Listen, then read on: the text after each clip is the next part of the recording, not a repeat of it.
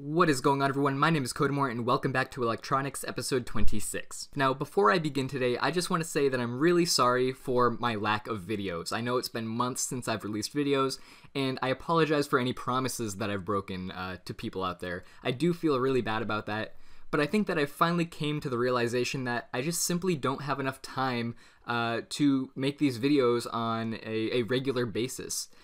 So I do really apologize for that. I am going to still try my best to complete these series that I have going, if not fast, at least slowly. That way, for people watching these videos in the future, at least my content will be complete for them. But for those of you who are sticking with me, I really do appreciate it, and again, I apologize to anyone who I've broken a promise on. So, episode 26 of Electronics, we are going to be talking all about digital logic gates. Now, this is probably one of the most important topics in this series. You must absolutely understand logic gates in order to continue along with building an 8-bit computer, as well as to be able to understand the rest of this series. And in fact, logic gates are actually really simple. In fact, they're one of the most simple components used in every single computer for the most part. Now, I'm going to be showing you 6 of the most common logic gates that we will be using. And in order to explain this, I'm just going to begin with the first one. We are going to start off by describing the NOT gate. Now, a logic gate basically takes one or more inputs, and it gives you one or more output values, and it does something to the inputs to get you your output. So if we were to draw the NOT gate as a schematic symbol, we would have our input coming into this triangle with a little circle on top, and then our output leaving it. We would have some digital value, again, digital meaning a 0 or a 1, 0 meaning no voltage, 1 meaning voltage, and it'll give us some output value, which will also be a 0 or a 1, low or high. So if we send a low value in for the input of our NOT gate, so if we send in a 0, what the NOT gate will do is it'll give us the opposite of that value, so it'll actually spit out a 1. And if we send it in a 1, if we send in high voltage, then it will spit out a 0. It'll give us a low value instead. And we can represent this with something called a truth table, which I have here. Basically, it lists all of the possible inputs. In the case of a NOT gate, it only has a single input, which I've labeled A. So if I pass a value of 0, a low value, into my NOT gate, I will get out a 1. And if I pass in a 1 as the input, I will get out a 0. And that's it. That is what a NOT digital logic gate does. And NOT gates are used almost everywhere in electronics, and there'll be plenty of examples of it throughout this series. So let's move on to a slightly more complicated logic gate. Next up is the OR gate. Now, if we were to draw this as a schematic diagram, first of all, it has 2 inputs. In fact, an OR gate can have as many inputs as you want, just as long as you have at least 2. But most commonly, you'll see a 2-input OR gate, and then the symbol kind of looks like this. It's like a curve, and then it goes up into a point. And then we have a single output value. So let's call this input A, we'll call this input B, and then this is our output. Now, an OR gate will output a 1, it'll output a high value if either A or B, or both of them, are a 1, if they're high. So let's say we pass in a 0 for A and a 0 for B, low and low. Well, the OR gate is just going to give us a 0. Nothing is really going to change here. However, let's say we send in a 0 for input A and a 1 for input B. Since B is 1, at least one of our inputs is a 1, then the output will always be a 1. The same thing in the opposite direction. If we send in a 1 for A and a 0 for B, then we will have a 1 for the output because at least one of our inputs was a 1. And if both of our inputs are a 1, well, that's really easy. They're both 1, so the output must be 1. And that is all an OR gate does. The only time the output of the OR gate is a 0 is if all of the inputs of the OR gate is also a 0. Anything else will give you a 1. Now let's move on to the AND gate. So, the AND gate. And I'm going to try not to go too slowly because there are plenty of resources on this stuff. And really, it's just looking at a table and kind of remembering what each one of them does. So, the AND gate schematic symbol, again, we're going to have 2 inputs this time. And we have this sort of flat end that goes up into a weird curve. And we have a single output value. So we have input A, input B, and then an output. Now the AND gate, it will only produce a 1, a high output, if input A and input B and all the other inputs are also 1s. So if we send in a 0 and a 0, so 0 for A, 0 for B, we're going to get out a 0. If we send in a 0 for A and a 1 for B, well, we're still going to get a 0 because both input A and input B were not 1. Same thing for the next case. If input A is 1 and input B is 0, well, they're both not 1, so we're going to get a 0 out. Finally, if we send in a 1 for both A and B, well, A and B are both 1, so we're going to get a 1 for our output. And that's all there is to an AND gate. Next, we have one of my favorite gates, and that is the XOR gate, otherwise known as the exclusive OR gate. I'm just going to write that here in case you might see this wording for this gate, exclusive OR. And as you might have guessed, it is quite similar to a normal OR gate. And the symbol actually looks very similar. So if we draw the normal OR gate symbol, which is kind of this curvy piece here, all we do is add another line at the back, and we have an exclusive OR gate. Let me begin by writing down the truth table for a normal OR gate. Remember, an OR gate is only a 1 for an output if at least one of the inputs was also a 1. So here we have a 0, 1, 1, and then in a normal OR gate, we would also have a 1. But an exclusive OR actually makes it so that it's strictly one or the other and not both. So if we have both inputs as 1, then we're also going to get a 0 here. So exclusive OR means it must be input A or input B and not both of them at the same time. Alright, great. So let's move on. The next two gates I'm going to show you I'm not going to use very much, if at all, in this series, but I figured that I would show them to you just in case you see them along your journey. So we are going to cover the NAND gate next.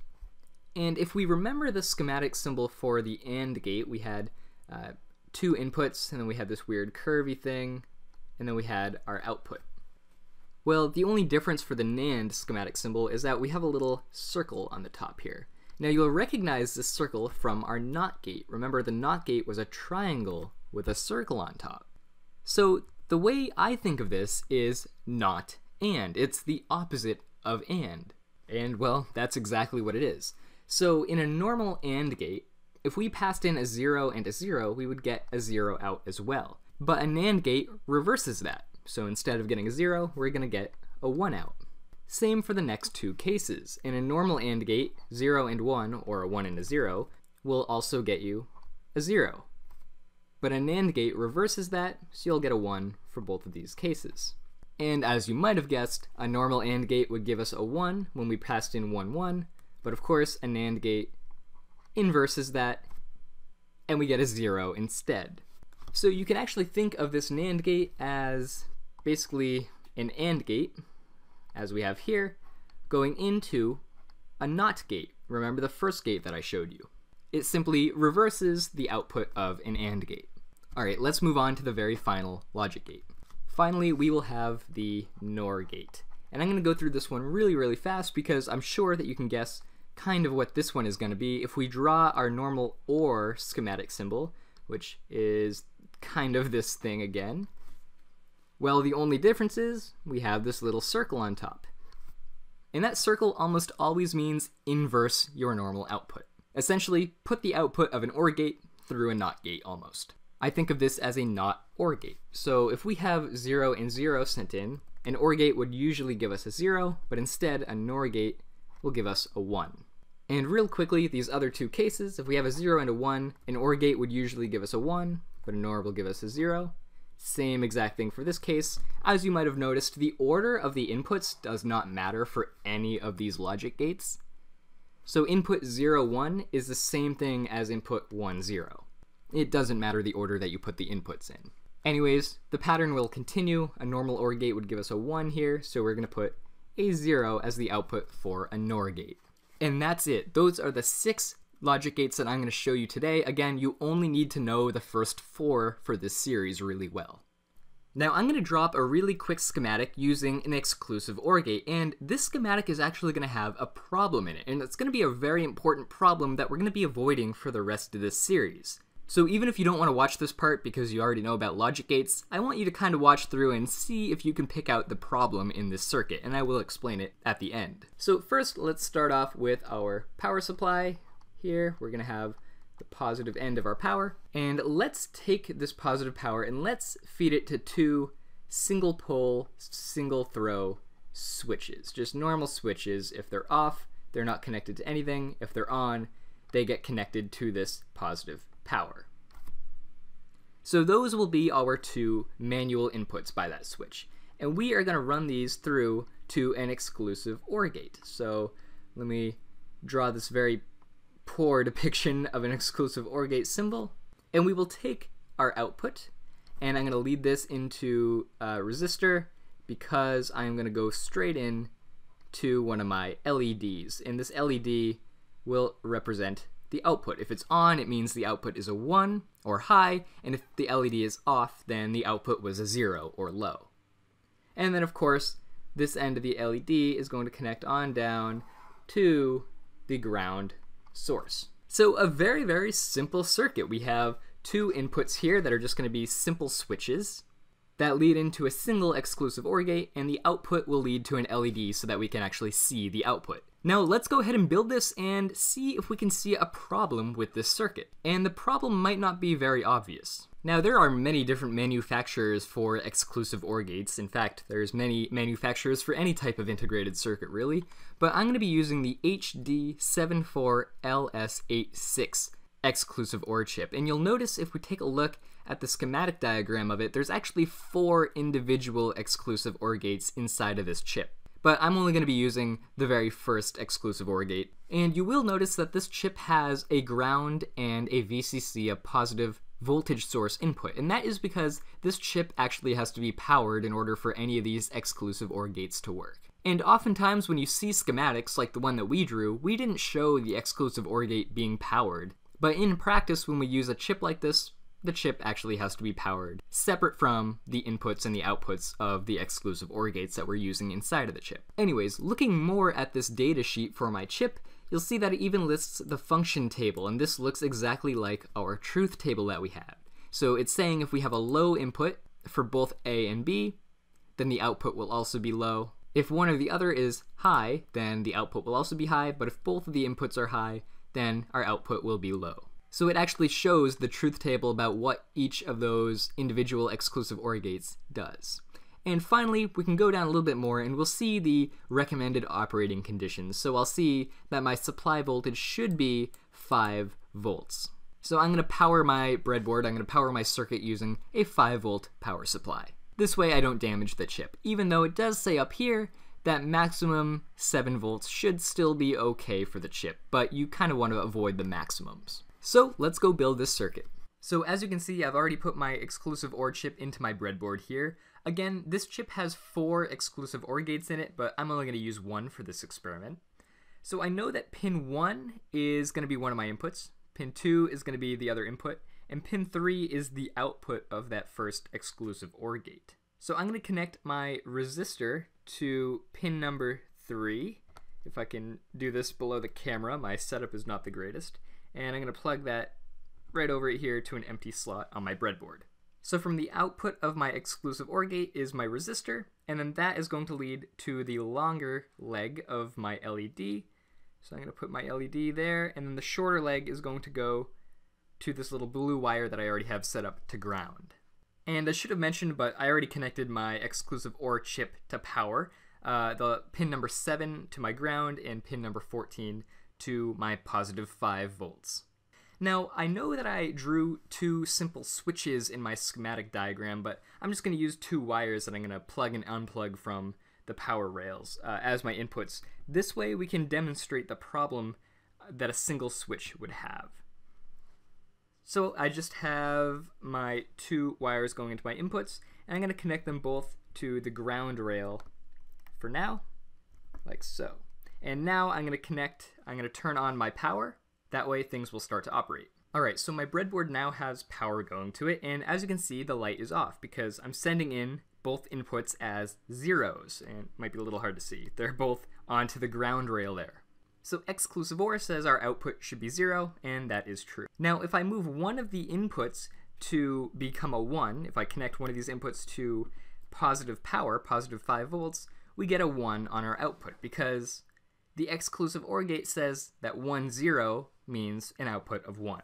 And if I do the opposite, meaning if I plug this one back in, again 0, 0 means we get a 0 for the output, and I plug the other one to plus 5 volts, we get still an on signal, a 1 signal.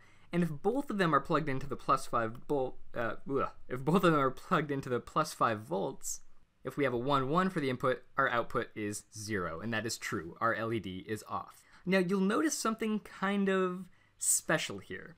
When I disconnect one of these wires, especially if one of them is connected to ground rather, so if I disconnect this wire, this is completely not connected, and the output is still saying it's a 1, and this is where we have to be really careful when we're designing a circuit, because if this was happening in our 8-bit computer, we would get some really strange results, especially with more complicated integrated circuits, and not just logic gates. Basically, the chip doesn't really know if this is a 0 or a 1, and therefore it just kind of has to guess. In this case, it guessed a 1, and if I connect this to positive power, well, of course it stays a 1, and I disconnect this one, then it turns off this time. So now when one of them is disconnected, I get a 0 on the output. So we can modify our circuit schematic that we drew up to use a single pole double throw switch, meaning that the off position of the switch is actually connected to ground instead of nothing, and the on position is actually connected to plus 5 volts instead of nothing. So firstly, I'm going to sort of erase the switch portion of this because I'm going to change things around a little bit. So I'm just going to draw my switches a little bit differently, that way I can actually fit them in the schematic a little bit better. I'm going to draw my switch for my first input here up, and if this is the off position, then I'm actually going to have that switch connect directly to my ground source. This way, when the switch is off, it is actually sending a ground signal, a 0 signal, to the exclusive OR gate.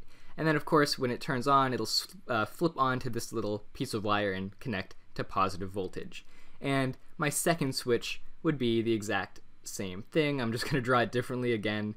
That way it's easier for my schematic to see. That'll connect to ground when it's off, and if not, it'll connect to this wire here, which will lead to positive voltage. This way we're never, or at least for a very, very short amount of time, we are never not connected to ground or positive 5 volts. We're always going to be connected to one or the other. That way we have a predictable state of our exclusive OR chip. So that's it for today's tutorial, everyone. Thank you all so much for watching. If you have any questions at all, please ask it down below in the comments, because this is an extremely important topic that you have to understand to be able to follow along with the rest of the series. I'll do my best to start looking at the comments on my videos again, especially these newer ones, but if I don't get the chance to answer your question, hopefully someone in our community here can help you out and answer that question for you, and there's also plenty of resources online that you can look up for these logic gates. Thank you all so much for watching, and I'll see you all in the next video.